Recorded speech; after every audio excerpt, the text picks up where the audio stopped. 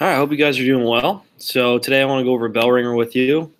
No vocab terms for today, just because we're going over entertainment now, and there's no terms that I had. So no vocab terms for today. Don't worry about that just yet.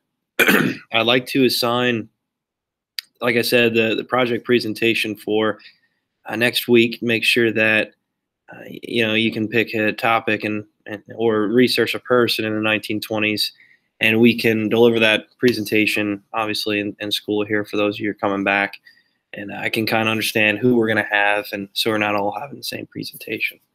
All right, so moving on. Bell ringer for today. Describe what a flapper is. Determine how life changed for women in 1920s.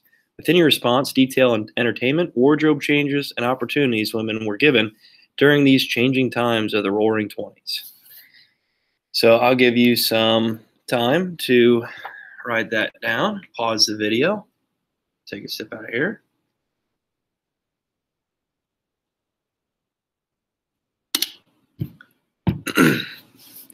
All right, so a flapper. A flapper is, this was the scandalous woman, right?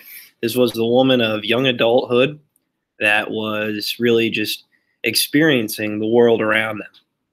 They're given, opportunity, the right to vote with the 19th Amendment, 1919, right, ratified in 1920.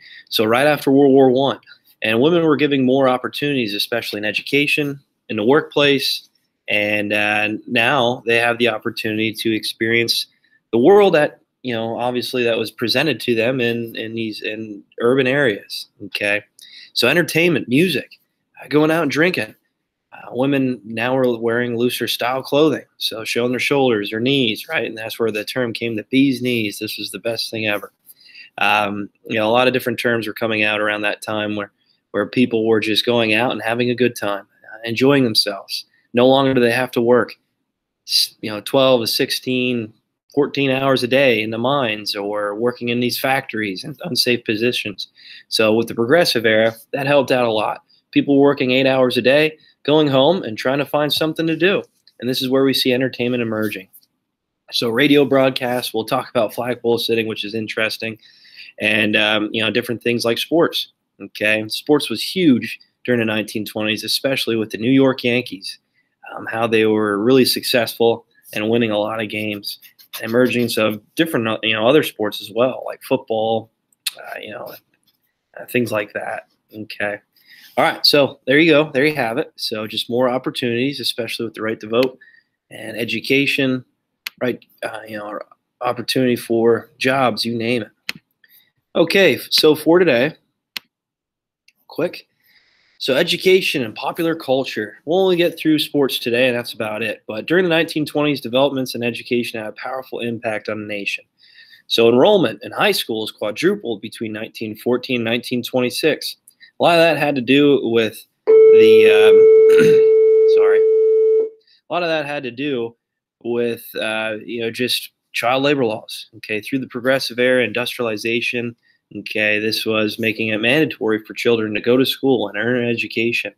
Okay, obviously World War I had an impact on that as well, where children would go to school, learn and understand new types of science, mathematics, and new theories that were emerging in the early 1900s, where they can apply it to their everyday life to advance themselves in society and gain a job career that they're not working in coal mines constantly all day and risking their lives in the factories, whatever it might be.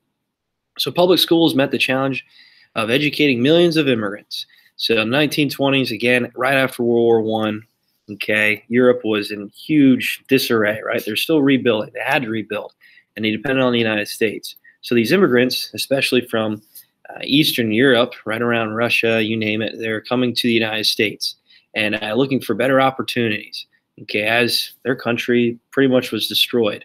Okay, not just Russia, but Germany, France, Great Britain, right? Italy, you name it. There's a lot of different immigrants coming.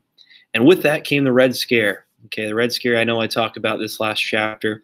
We'll talk a little bit more in detail about that in the upcoming chapter. But with the Red Scare, this caused a lot of hostility, violence, okay? And this pushed really the government to try to censor what people could do because they didn't want these communist beliefs emerging in the United States and maybe taking away their capitalist economy, the private business that was helped establish through the Progressive Era.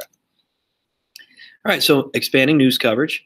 So before, in the 1800s, they didn't really have magazines. I mean, yeah, they had newspapers, things like that, but radio broadcasts were introduced in the 1900s.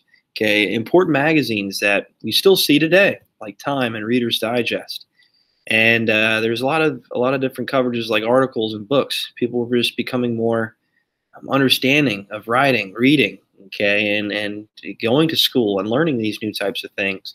No longer were we just held within this agrarian style of living, right? We're emerging into an industrialized economy where people would walk down the streets in these urban areas, suburban areas, and see magazines, posters hanging down. And they could read it. They could see what's inside these magazines, especially information about different topics that are emerging in world culture, in any type of culture, right? And they could see exactly what types of products, advertisement of products that they could buy, since everything's becoming more affordable with the assembly line, which we talked about a little bit during the Progressive Era and a little bit this chapter.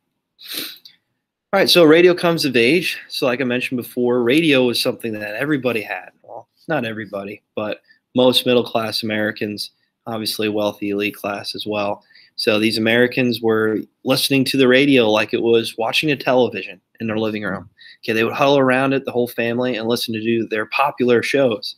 It might be like I said, sports. It might be baseball, right?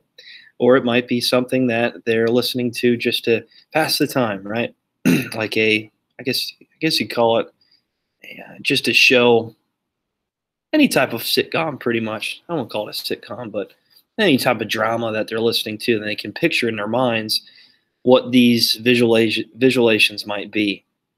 And although they can't see the picture, they can visualize it. They can understand what's going on. This kind of hit home for me, especially with the radios, because my grandmother, she was older. She would be right around 90, 91, 92 years old now. And like listening to football games, rather than just watching it on the TV, which she just listened to them. I don't know why. She just enjoyed it a little bit more. She goes, I could just picture it the way I would think it would happen.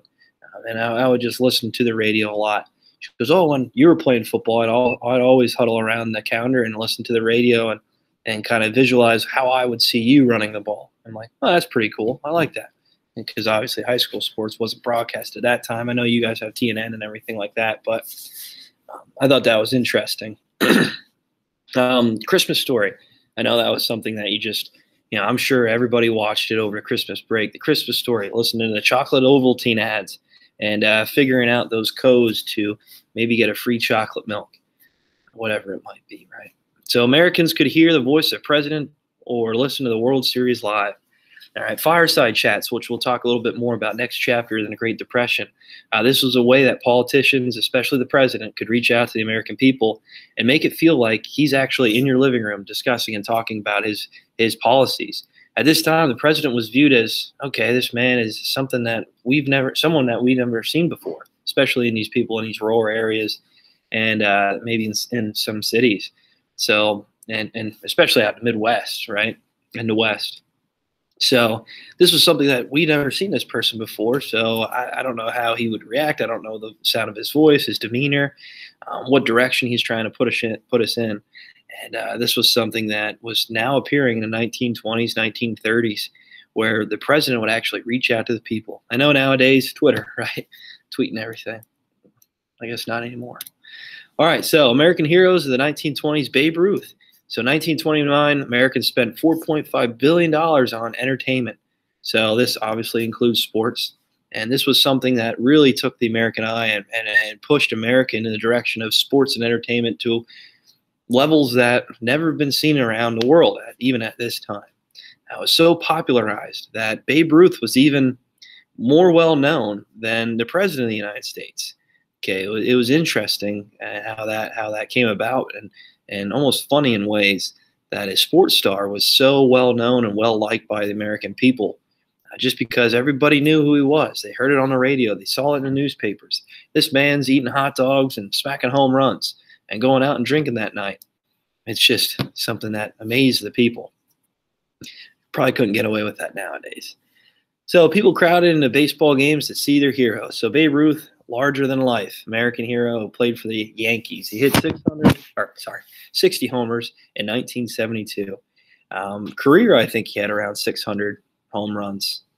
So yeah, very, very important star. Like I mentioned, he was larger than life. He was bigger than even political figures and even the president at the time. And I mentioned before Al Capone. Al Capone and Babe Ruth were best buds. They're tight. Whenever Babe Ruth and the Yankees would ever go play Chicago, either the Cubbies, yeah, it was just the Cubbies at the time. I don't think the White Sox were around yet. They go play the Cubbies in Chicago. Capone would have Babe Ruth come over and hang out, and Capone even viewed him as this larger-than-life star. And obviously, Babe Ruth loved Capone because of boozing it up, right? All right, that's all I want to get to today. Hope you guys enjoyed it. So entertainment, Babe Ruth, you name it. The 1920s is going in the right direction for America. It seems like it's never going to end. All right, take care, guys. Have a good one.